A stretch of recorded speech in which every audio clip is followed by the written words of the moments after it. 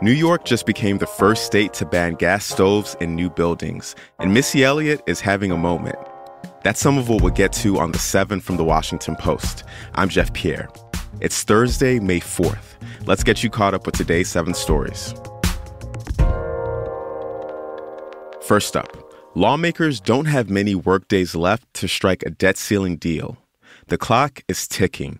The government could run out of money to pay its bills as early as June 1st.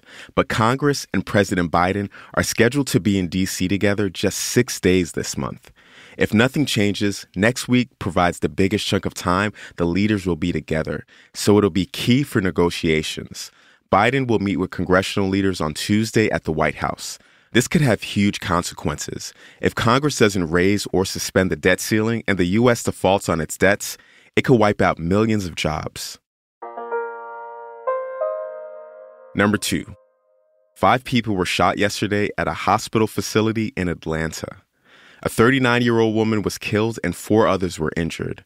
The shooting happened around noon in one of the city's busiest commercial areas. The suspect was arrested after an hours-long manhunt. Atlanta Mayor Andre Dickens spoke about the shooting last night. We've had a successful end to a traumatic day. And today is a day that we can go home and rest easy, that the individual that caused harm in our community is under arrest thanks to this great partnership with Cobb County, Fulton County, City of Atlanta, Georgia State Patrol, and all of these great partners. Police said the suspect is a 24-year-old man who visited the office, accompanied by his mother, for a medical appointment. At some point, he got upset and started shooting a handgun.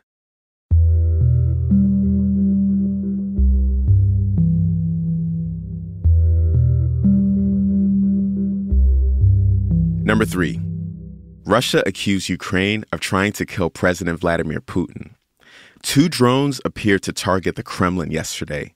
One hit the Senate building and the other exploded over it. Ukraine has denied any involvement. Some analysts say the attack on such a heavily fortified complex could have been a symbolic gesture, but they dismiss the idea of an assassination attempt. Other experts speculate that Russia might have staged the incident in order to escalate the war. So there's still a lot of mystery around this incident. Early this morning, at least 2 explosions were heard in Kyiv, and Ukrainian officials say Russia launched a drone and missile strike.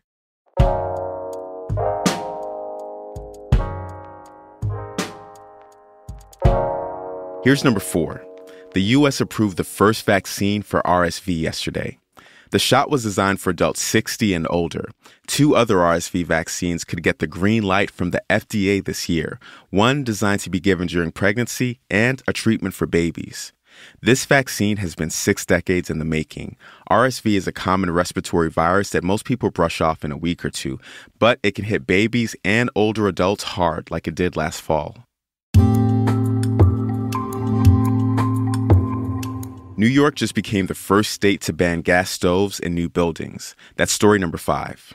The law requires all-electric heating and cooking in buildings shorter than 7 stories by 2026 and in taller buildings by 2029, although there are some exceptions.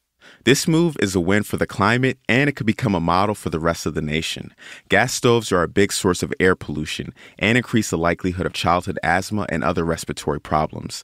The move will probably face a court challenge from the fossil fuel industry.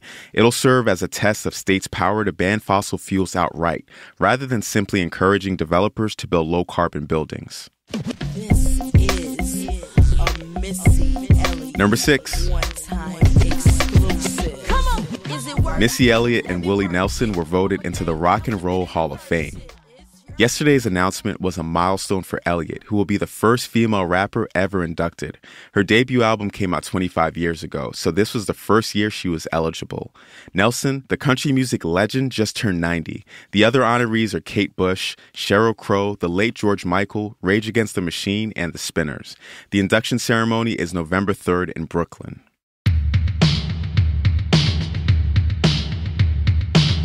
And at number 7, Astronomers observed a star eating a planet for the first time. Here's how they think it happened. According to a study released yesterday, a planet, likely a hot Jupiter-sized one, spiraled around a much larger star until it was ingested into the star's core. Scientists are excited about this because it's a clue about what may happen to Earth billions of years from now. And don't worry, humans will probably be long gone by then.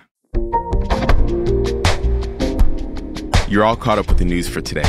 If you like the story out of New York about gas stoves, you may like Wednesday's episode of Post Reports. Our climate advice columnist gives you some small steps to live your best sustainable life. And don't forget to subscribe to the show. I'm Jeff Pierre, and may the 4th be with you. I'll meet you back here tomorrow.